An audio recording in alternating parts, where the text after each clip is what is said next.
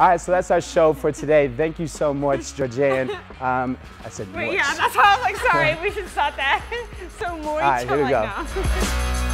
What's up, world? It's your boy Q Jefferson here, and today I'm sitting down with the legendary Olympian Georganne Moline. How you doing today? I'm good. How are you? Good, good, good. So I wanted to get you on the show just to talk about like the experiences of obviously just growing up and then turning into an Olympian, and then like life after that, like just kind of breaking down what is going on in your world. And you're somebody that just like truly inspires me and inspires other people around you. So it's like, this is my shot to get you here, and I get to ask you whatever I want, and hopefully just be able to send a message to people out there that watch this that's like, I was a normal person, you know what I'm saying, with normal dreams, and I just happened to be the person that was able to go get it. And I think there's somebody that can watch this that has a dream and has all the potential to go out and get it, and maybe we can unlock some secrets and open some doors for them to get there. Yeah, definitely. No, I agree. I'm ready. Excellent, excellent. All right, so we'll get down into these questions. Where are you from? So originally, I'm from Missoula, Montana. Okay. People are like, where's that at? But yeah, I moved to Phoenix when I was 4 years old. So I lived here in Arizona ever since, and then moved to Tucson for college, and still, you know, living here and training. Okay, okay. What was like the first thing you got, like, that you did when you got to Tucson? Like, did you eat? Did you go out to see something, or did you just like check in right at the U of A? Like, tell me a little about that first day here. Yeah, so the first day in Tucson, I was just so homesick. I'm like 2 hours away, but I missed my mom so much because we're really close. And I just, you know, the first thing I did, I think, was actually a pool party. Yeah, so when you come to the U of A, everyone's like, pool party. I'm like, all right, I can meet friends. It'll be a way to just get out and do something. So yeah, I think a pool party was the first thing. Excellent. Yeah. So you came here and you started running track, and that's probably where like life started to kind of really take off. Did you have any like successes in high school or middle school or something like that that actually gave you the exposure to like get here? Yeah, so track for me started in high school, and it was actually for the social aspect, because I wanted to make friends. I was kind of really shy and awkward, and so for me, I joined track because everyone makes the team, you know, like how easy is that? Like everyone makes a team. And then, so yeah, but I started hurdles because my coach was like, hey, you're tall. And he tried to recruit everyone for hurdles because no one wanted to do it. Yeah, yeah. And I was like, okay, I'll do it, why not? And then it actually turned into, you know, I did pretty well my first year, made it to state. Hey. By my junior year, I had won state in the 100 hurdles and the 300 hurdles. And then my senior year, I defended my title. So I have 4 state titles. Yeah, I mean, it was good. High school was good. Yeah, no big deal. Okay. And so you get here to U of A, you check in. What's your coach's name? Who's that? Fred Harvey. Fred Harvey, okay. A legendary name in Tucson, especially when it comes to track and field, and just being an overall really good guy, right? Oh, he's awesome. Yeah, I mean, he's like a dad. That's all I've ever heard. Yeah, so you get here and you start to train. Are you like, obviously you're homesick, but are you like, man, this is the place that could make me into something greater, or was it a mistake? No, definitely for me, I think I actually coming in, I never really ate healthy. I kind of got away with a lot of things in high school because of my talent and my hard work. Right. But really, it was a lot of talent. And so when I came to college, I came into workouts, and it was like the worst thing of my life. It really was. I would cry to my mom, and I'm like, maybe this isn't for me. I'm like, every rep that we do of, I mean, anything, whether it was like crunches, I mean, I'm the last one. I can't keep up with everyone else. So, yeah, I mean, it was definitely a struggle. Okay, but, I see. Yeah, that's evolved so much as far as like my diet, and yeah, we'll get into that. Yeah. All right, take it. It's like set the tone, set the scene. It's your first race. You've got Arizona across your chest, right? It's your first race. Where are you at? How are you feeling? What's the event? And then what happened? Did you win? Like, tell me about that. So yeah, so it was actually indoor season. So you don't run the 400 hurdles indoor. They don't have it. So you do the open 4 and the 200. And it was just kind of like, To be honest, I think my first year was more, I didn't really take track too seriously. It was more of like the social aspect, the partying. I mean, you know, you're away from home and you are trying to juggle so many things. So for me, but I did feel a sense of pride. I was like, wow, you know, like I'm at a D1 school on a scholarship. My mom could never pay for school. So for me, this was huge. And so, yeah, it was a good indoor season, but then literally right at that indoor season in March, right after, I got injured. Oh, wow. And then so my first, like right before my first meet, before I was gonna do the 400-meter hurdles, I couldn't. I had to watch everyone else do it. And I think that kind of lit a fire underneath me for sure. Yeah. So you hurt yourself, you're coming back, like, what's the race that like really set it off for you? There had to be like a race where maybe you beat the girl that was like favored, or I don't know what the story is, but what was the time where people were like, yep, she's gonna be a big deal? So it was actually a really funny thing. So there was this girl in high school, and she was my rival. I mean, she had barely beaten me at like state and everything, and she went to ASU. Okay. And so I'd always just wanted to beat her, even in college. By the way, anybody that doesn't know the rivalry between U of A and ASU, intense. Right? University of Arizona is where we live, Tucson. And then ASU, I don't know where they're at. They're just somewhere out there. Yeah. But that's Arizona State University. So this is a big deal. Yeah, it's a huge deal. All right, continue. Give me more. So my coach is like, I was like, Coach, like, I just want to beat her. I don't know, I shouldn't say her name. Should I? Just say her name. No, her name's Jasmine. And it actually is a compliment to her because I just wanted to be like her. Like, I wanted to look like her. She was just built. And I was not like that at all. Sure.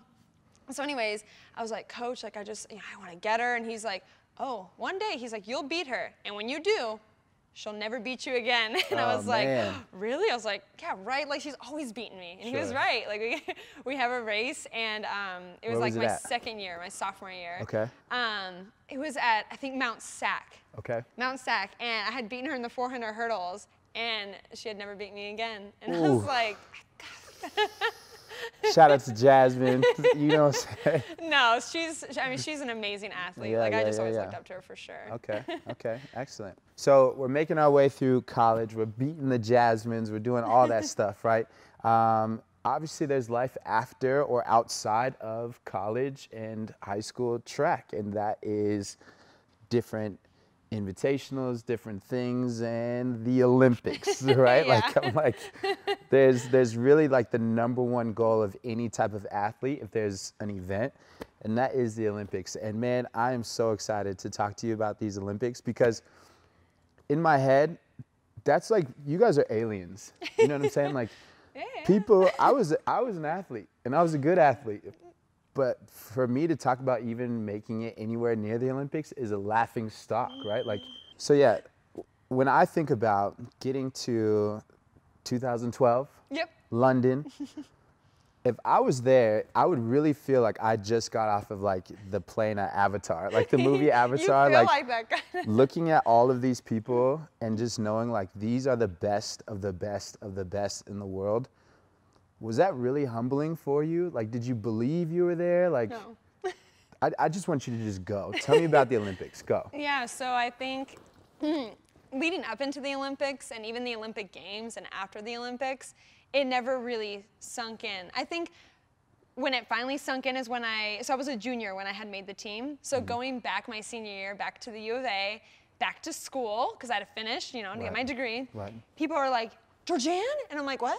Who's calling my name? Like, no one knows me here. And then they're like, are you the Olympian? And I'm like, oh, yeah.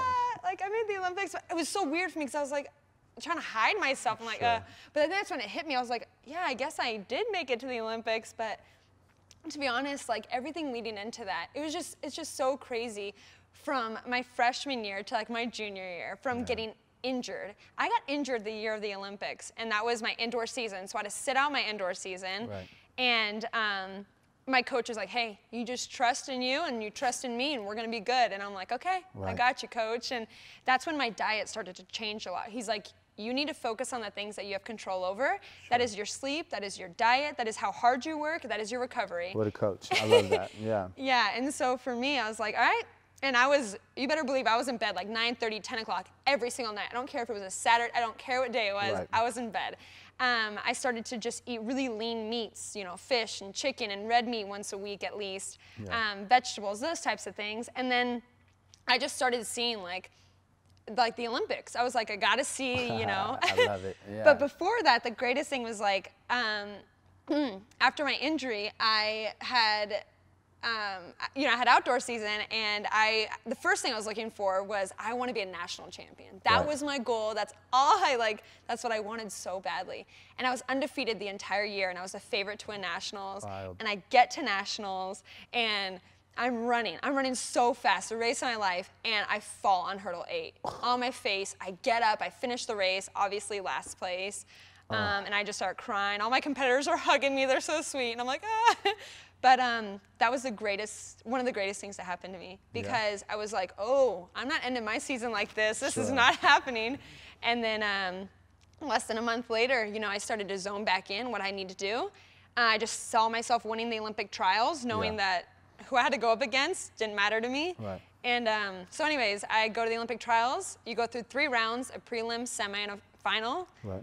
Made it to the final, took 2nd place, and punched my ticket to London. I love it. One of the greatest things about the Olympics was the opening ceremonies. Yeah. Because that's where you get to represent your country, and you get to like, I mean, how cool is that? I'm not representing like not just Arizona and my family and my friends and the people who've believed in me, but my country. You know, and I come from a background of like Marines. I love that. Yeah. So like all my Marine, like, you know, family, I mean, they're just proud. And what's the coolest thing is like you see Kobe and you see LeBron and you see all these people and you're like, oh, we're like here together. Like, you know, I don't know. It was really, really awesome. Yeah. And I think that was like the greatest moment of the Olympics. Obviously, competing was so fun. Making the final, I was the youngest in the final. That was really cool. Yeah. But I think just being able to represent my country and walk out, you know, was awesome. Yeah. I love that. Okay.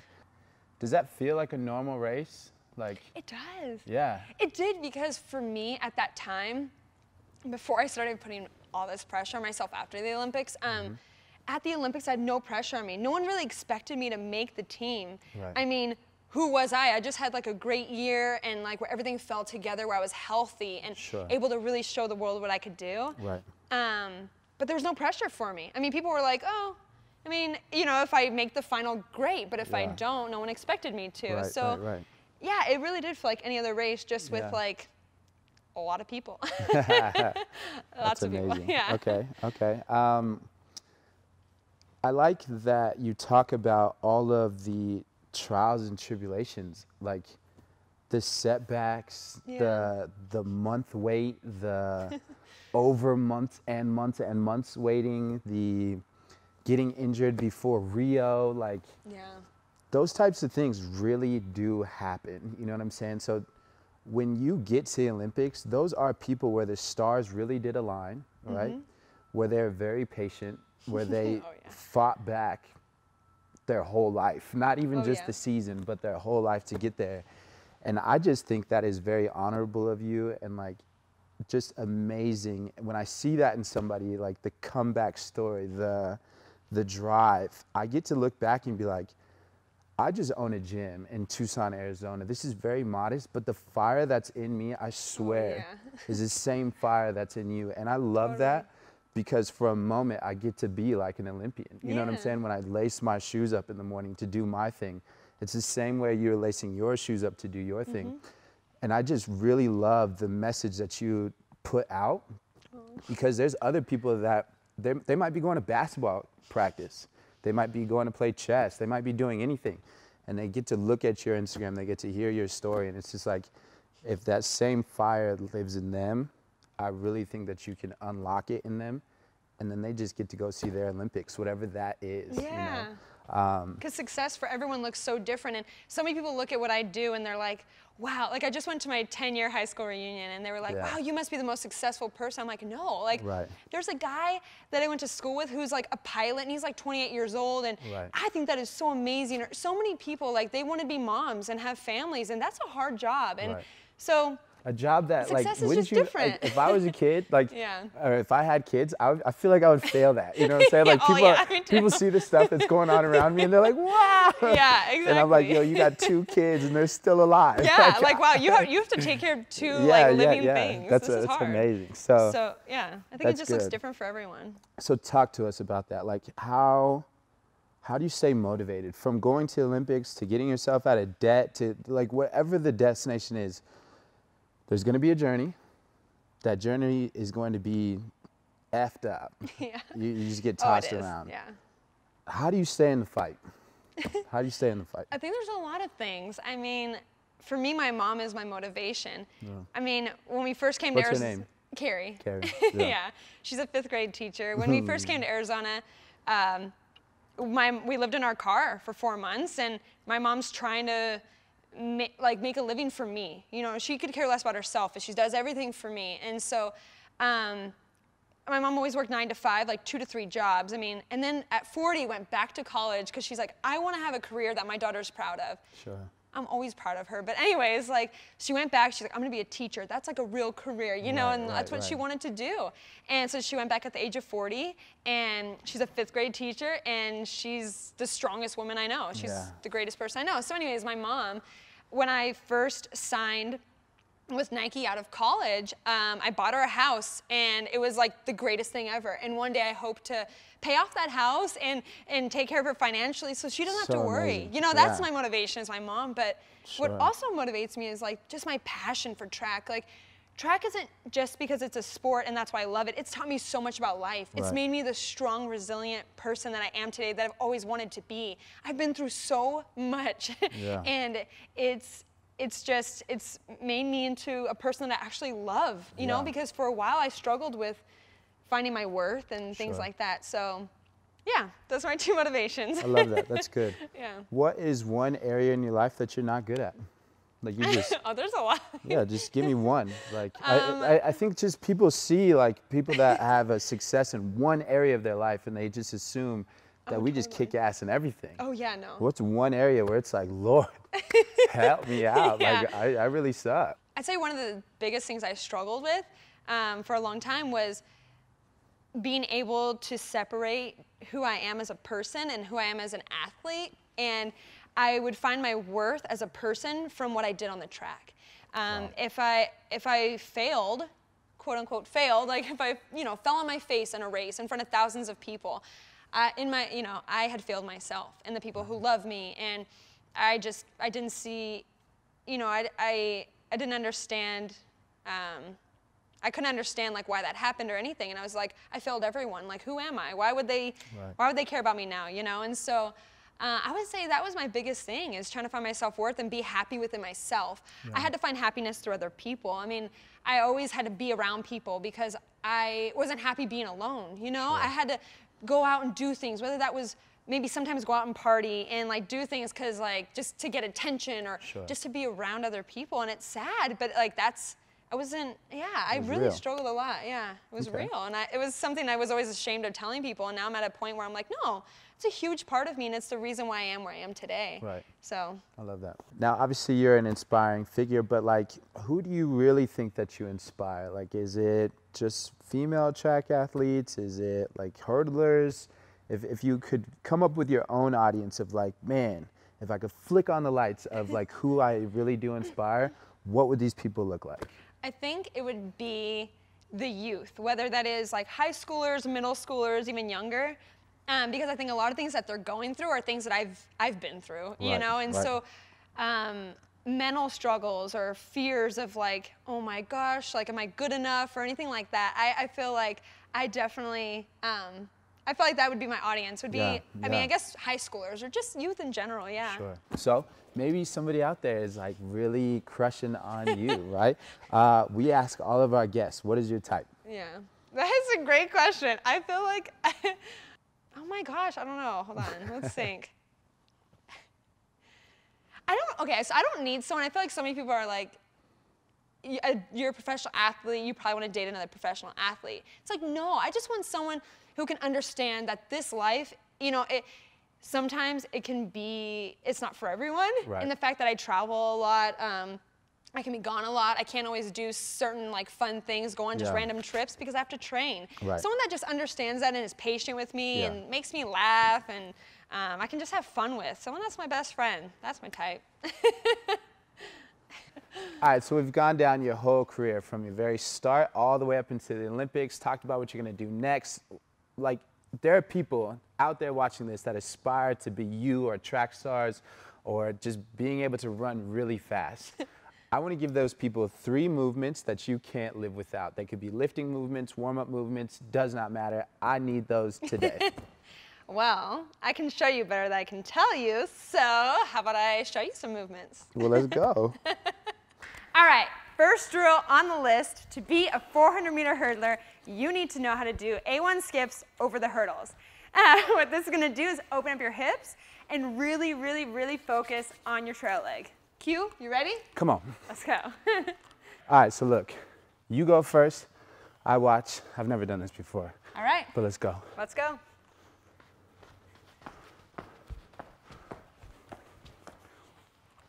Easy. Oh. So, that looked great for a first time. One thing that is a common mistake is your arms. People just want to do everything with their arms. So you want to continue to keep it in running form. So you're going to go over like this, come around and bring it around. See how this one comes back up? Back into a running position. Oh, I see. There you and go. What I'm doing is this. Yeah, Okay, you're kind of just, it. you know, dancing. Let's do it again. All right, let's go. And make sure you bring that trail leg up to your armpit and all the way around, back into a running position. Yeah, I was going to tell you to do the same thing. Perfect.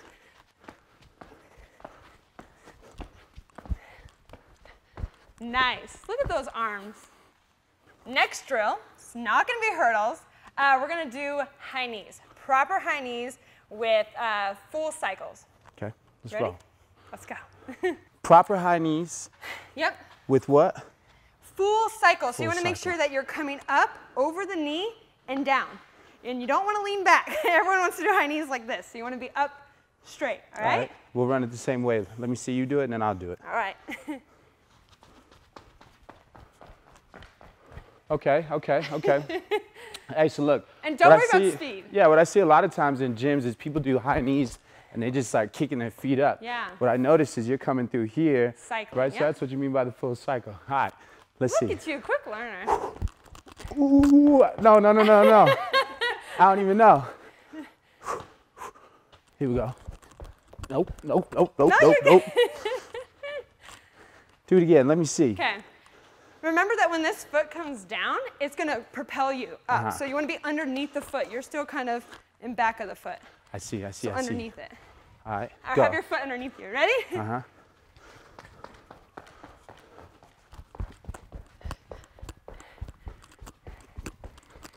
I don't know.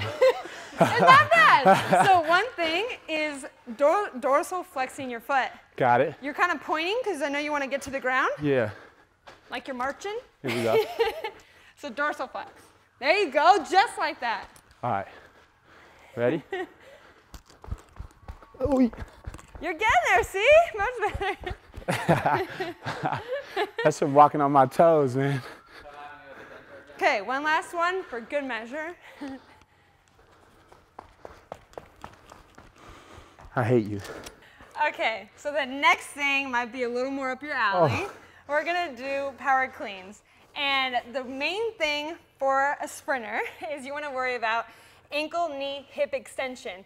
So sometimes it looks cool when you're just like kind of not even, you know, just like kind of stomping the ground. But if you're not getting that ankle, knee, hip extension, not really getting what we want out of it, so. So you're saying we don't have to do any of this running or hurdle stuff? None of that. He's breathing kind of heavy, so. Come on. Shit. I'm ready.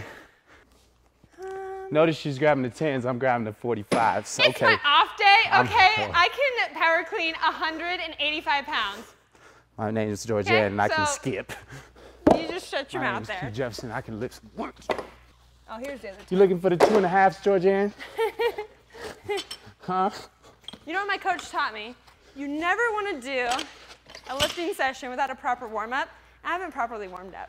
That's why So she's doing we're the going to use Olympics. this as our warm-up. All right. What are we looking for from you right now? What should we see in you? like high hip extension? Like what are the things that we should see you doing so what right I'm gonna now? focus on is when I come up and I lift the bar, I'm just gonna think quick. I want it to get off the ground fast, get ankle, knee, hip extension, get underneath it, bring it up. Yeah. Ready? You do 5. I go first? Yeah, ladies first, man. You go. Activate the core. On my heels. Oh, that's really light.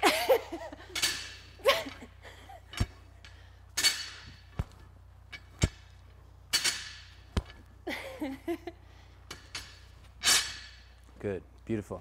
Now your turn. Since we are talking about a movement that I do know a lot about, I want to show you guys something that she does really well. At the top of a power clean pool, a lot of people are teaching you to raise up on your toes.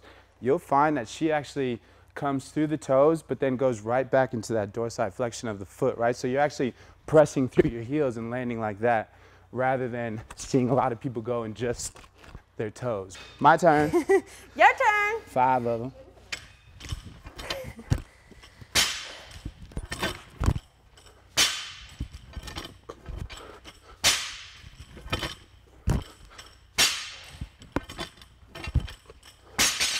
Easy peasy.